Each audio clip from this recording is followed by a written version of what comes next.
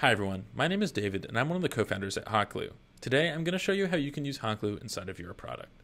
So this is Pro Insight, one of our awesome early customers that offers a budget management solution to their users where you can connect your accounting system. So we're going to go ahead and click Connect Accounting System, and this is the hotglue widget that's popped up. We're going to go ahead and click the accounting flow where there's a QuickBooks source that we can connect. I'm going to go ahead and click QuickBooks and a pop-up will appear that allows me to log into my QuickBooks account.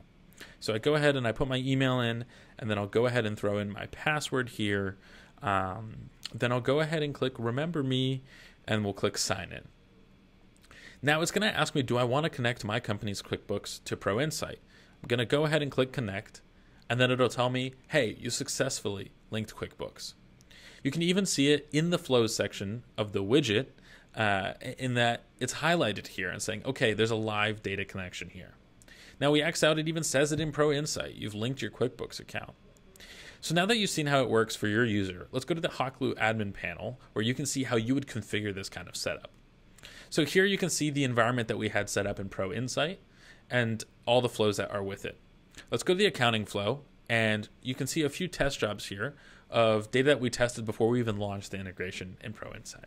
In sources, we have that QuickBooks source enabled, and in targets, we have Google Cloud Storage here, that you can use whatever data storage you want or even your own API. We're also going to be able to check out the details of the flow and change those as we'd like.